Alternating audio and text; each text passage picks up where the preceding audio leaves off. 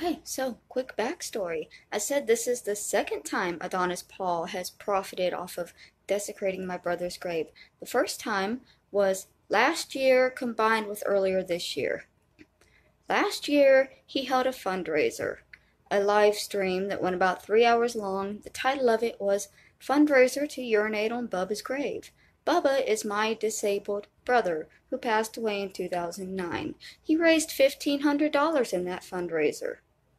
My aunt visited my brother's grave earlier this year, just after our mother passed away, and left a bottle of apple juice with the title Standing In for a Friend, making it clear that the apple juice was symbolically urine, and she was fulfilling Adonis Paul's fundraiser goal. Now he is threatening to do the same with fudge.